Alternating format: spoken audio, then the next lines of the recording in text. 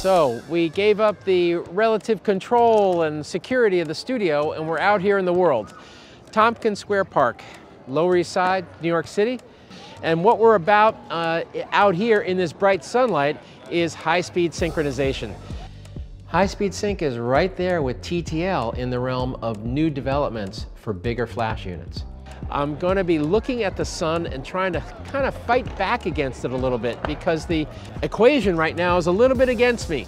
Lots of f-stop, or even at a low ISO. It's bright out here. First things first, I'm going to make an available light exposure, kind of sort of what I do, right? I see what the light is like. Okay, got a lot of highlights. He's kind of backlit. Okay, so we're going to see if we can get him under control. I'm at f11. You know, if I go up to, say, something around a 200th of a second, I've still got a lot of highlights in the background there. So I'm going to see if I can work my f-stop down. I'm going to go to 200 at f11 and see if I can make the TTL flash work with me. Okay, so my first TTL flash exposure is accurate. It's why I use TTL, or why I default to it. Gets me there. Callie, see if you can lower the flash just a little bit. That's it. Move in. Nice, good look. All right, you doing all right?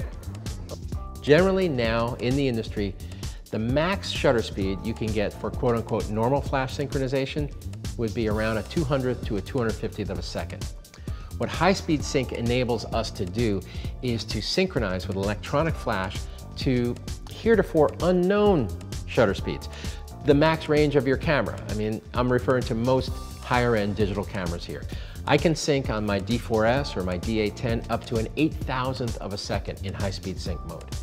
You can work your f-stop all the way down to a very wide open area, 2.8, something like that. Think about the portrait of a bride at 250th of a second at f16 with all sorts of things sharp in the background, telephone poles, lights, whatever.